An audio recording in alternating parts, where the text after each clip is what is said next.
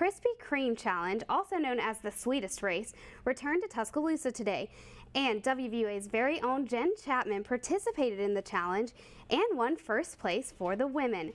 The challenge originally started in North Carolina among 10 friends and has transformed into a national publicized race. Each competitor or team had to run a mile, eat a dozen donuts, then run another mile to the finish line. High school student Ethan Armstrong shares his experience and why he decided to race. Well, I've had a lot of fun, and I came out here to just support Tuscaloosa and get some donuts. The Krispy Kreme Challenge has been going strong for 2 years now and will continue in 2016.